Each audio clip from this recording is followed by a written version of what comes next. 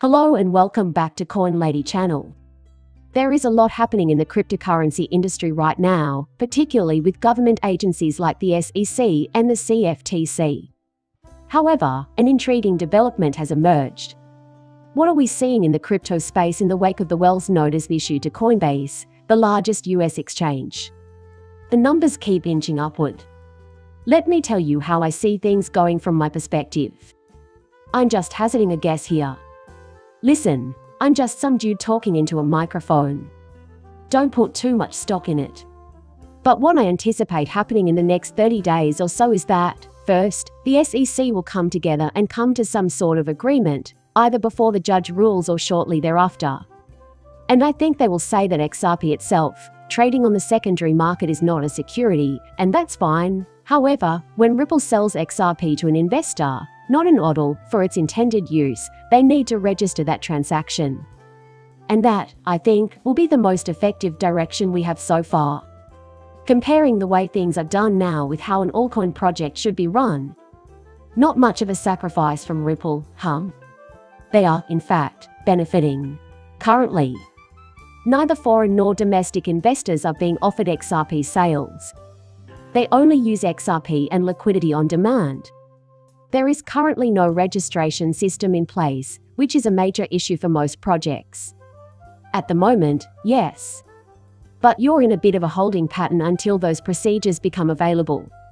But keep in mind that Ripple isn't implementing that at the moment. Not a major setback for Ripple if it takes some time to roll out the reporting requirements for people to adhere to. They are carrying on as usual right now. Now, this could be a big problem if you're a project trying to raise money by selling your token but don't have access to instantaneous liquidity.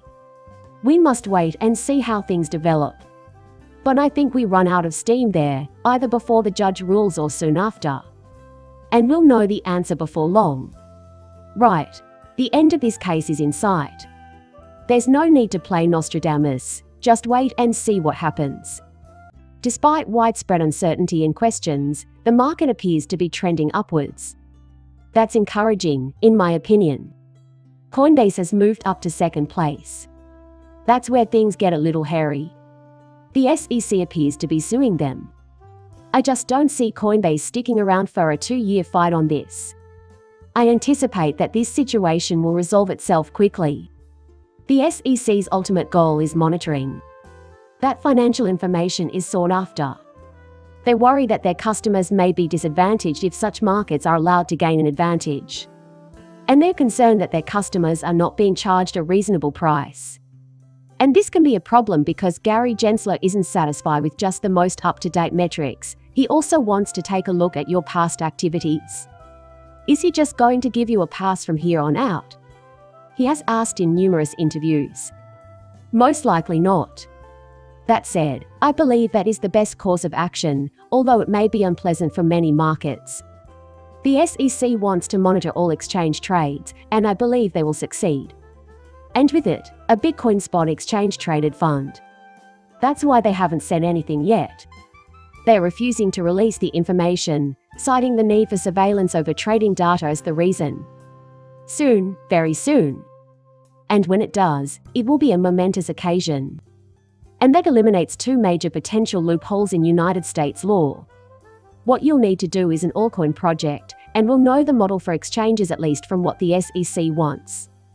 I don't want to give the impression that everything is rosy with this procedure. There will be a lot of conflict and drama as a result of this. It's going to hurt, but it should make the United States more restrictive.